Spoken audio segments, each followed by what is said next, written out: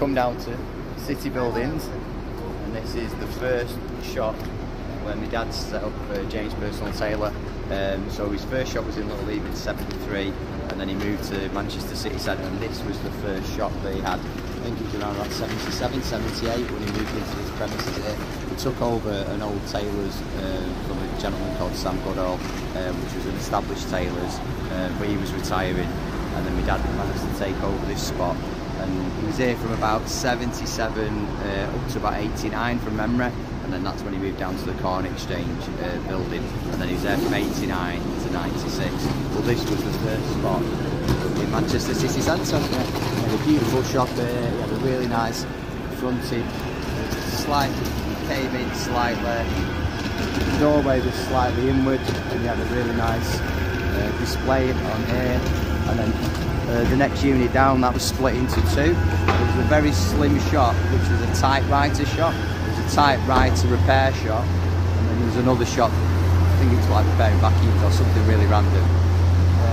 Anyway, but my dad had this full sort of unit here, and it did go back quite far. He even had a very small mezzanine floor in the back of the shop, where the sewing machine up in the up there on the mezzanine. We went through. It was a beautiful shop. He put parquet floor in it, and it was beautiful. It was really nice. But the building was really dilapidated, and it was really like in bad shape. And the landlord wasn't sure what to do with the building, and he wouldn't give me dad any more than a 1-year lease. And my dad was really nervous that the business was doing really well, and he was really nervous that the landlord was just going to like kick him out one day. So and he did feel a little bit out of town. He wanted to get a bit more into the city centre, and then when the shop at the Corn Exchange come up for rent, he went for that one, and he expanded the business.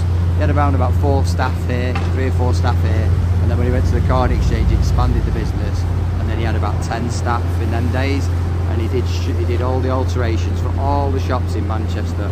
There's about 38 shops he did the alterations for back in the day. Marks and Spencer's, Top Shop, Top Man, Boss, Cheeros, Zero, Cecil G, all the shops in Manchester used to use my dad for alterations at the Corn Exchange shop. And before that, he obviously did alterations here, but he really ramped up the alteration side of the business. So basically, when you went into the shop, downstairs here and the other one was mainly for his bespoke customers, and my dad would look after them, and then the team he had working for him would look after the alteration side of the business, with a little bit mixed in with the bespoke side of things. So there you have it. This was the first shop in Manchester City Centre, City Buildings. Nice to see the building still going, and they've not knocked it down and built some apartments. It's actually been turned into a hotel, and it's still going.